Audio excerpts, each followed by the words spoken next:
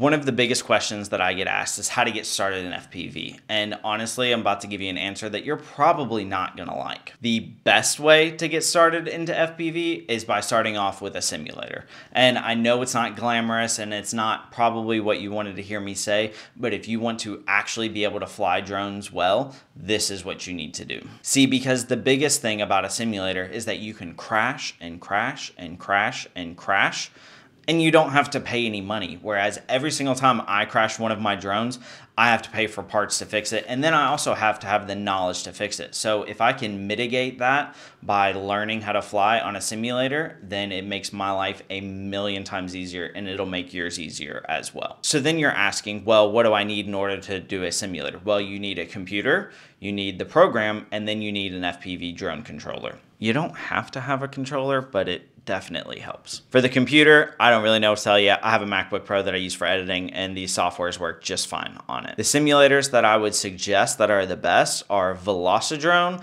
and Trip FPV. Velocidrone, in my opinion, has the best physics on it, and it's going to help you learn way faster. It's got the most features. It's got all the maps.